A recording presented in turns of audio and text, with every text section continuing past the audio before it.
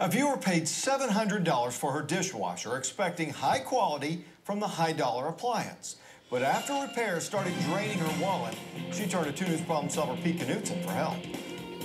At the Baillargeons, Mom and Dad are getting ready for the kids to come home for the holidays, and that means a lot of dirty dishes.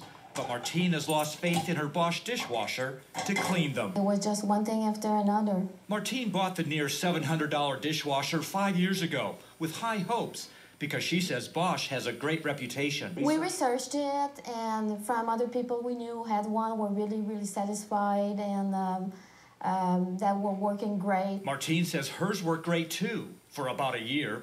Then those problems started, ranging from water not heating properly to the control panel malfunctioning.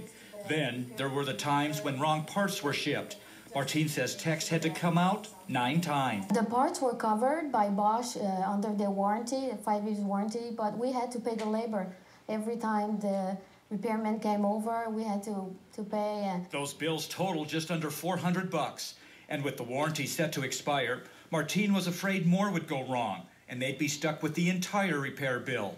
Martine says she asked for the warranty to be extended, but customer service said nothing could be done. I felt like they really let us down, and it was just very frustrating. Eventually, Martine called the 2 News problem solvers, and we got in touch with a Bosch representative.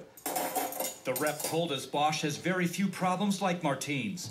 The company decided to extend the parts warranty for another year and pay for the last $90 repair that had to be made to its near $700 dishwasher. Pete Knutson, 2 News works for you.